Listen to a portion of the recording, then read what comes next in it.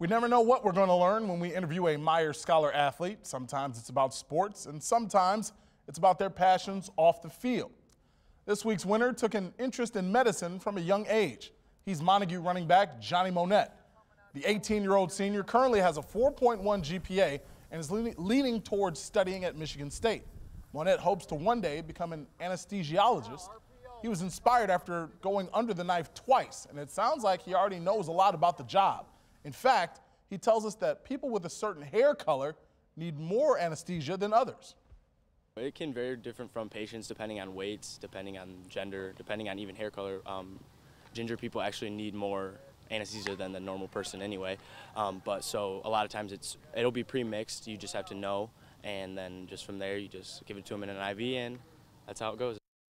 Never would have guessed that about redheads, but apparently he's well on his way. He's already got an idea on how to do this job. Good luck to him.